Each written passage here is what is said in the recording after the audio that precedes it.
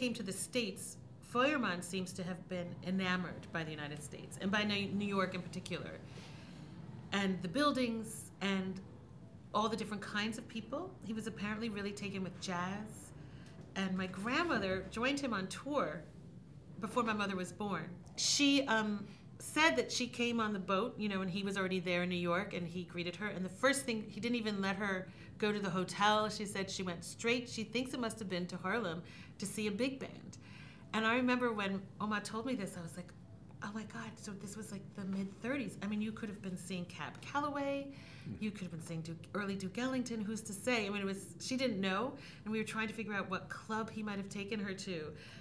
But I love this idea that my grandfather Feuermann, way before my mother was even a thought, was captivated by Black American music. So my mother was born in Zurich in 1938. Obviously they went to Palestine initially as an avenue to get to New York. Right. They came to New York. The first thing Feuermann did was to take her probably to Harlem, where she heard Well, a no, big that band. was when they were on tour.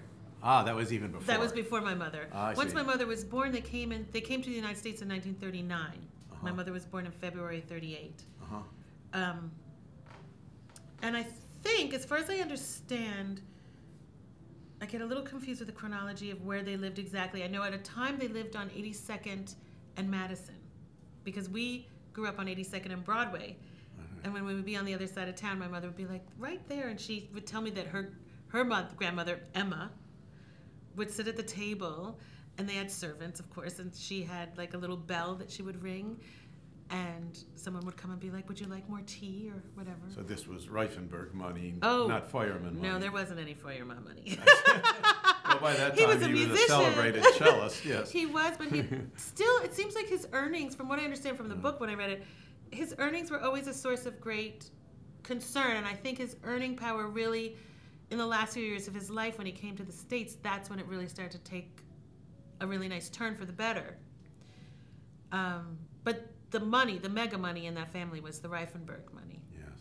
And I'm not exactly, there's so many stories, how did the money get out? And my grandmother's brother was really the one responsible for getting it out, and then I never met him because it was all kinds of family difficulties around, probably because of money. So I don't know a lot of those details. But yes, they came to the States. They lived in Manhattan briefly, and then they moved to Rye, New York. And they were having a house built. And nobody knew, of course, that he was going to die. He wasn't sick. But they were having a house built in Rye, New York, so they were somewhere in Westchester living while this house was being built. And my mother, Feuermann's daughter, used to tell me when I was young, she was like, I was so spoiled. You know, I could have become a nightmare of a person if I hadn't met your father. She always said that. But she's to give an example of how spoiled she was, she used to tell me, in this house that they were building in Rye, they asked her if she could have anything, what did she want? And she said she wanted 7 windows in her bedroom. And so she said, if you go, this house I believe is still there, I've never been, but if you go to this house, you can see in this one bedroom there are 7 windows. She was like, that's how spoiled I was. Wow. I got 7 windows because I asked for it. And your mother was Feuermann's only child, and apparently he was, as they say, she was the apple in his eye. Oh, so, yes, apparently, yeah, like everything. Yeah. So there's that beautiful picture of your mother sitting at his feet of the cello. Yeah. And so your recollections and your knowledge of Feuermann, do they come more from your mother or your grandmother, or is it just sort of a mix?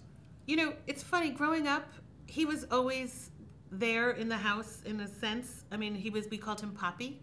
Oh. I think that's what my mother called him, so it was always just Poppy. And so this was the 70s when I was a little girl and in New York City, and he was just ever present. My grandmother remarried, but we were always going to concerts at Carnegie Hall and in Lincoln Center as a Feuermann family. So, and I grew up listening to his records, and at that time, still a lot of his contemporaries were still alive. And these people, these musicians, would always come to the house, so his presence was ever present, so to speak. And So the stories I heard would be, my mother, he died when she was 4, so she didn't have strong memories of him, and he was on tour a lot. But they came from my grandmother, and also from what I called my biddies, my tantas, my grandmother's cousins. I mean, the family tree gets a little convoluted, but we always just call them cousins. And a lot of people emigrated to the States and in New York City, so I grew up with my tantas all around me and taking care of me. So I heard stories about him from various people, and everybody knew him.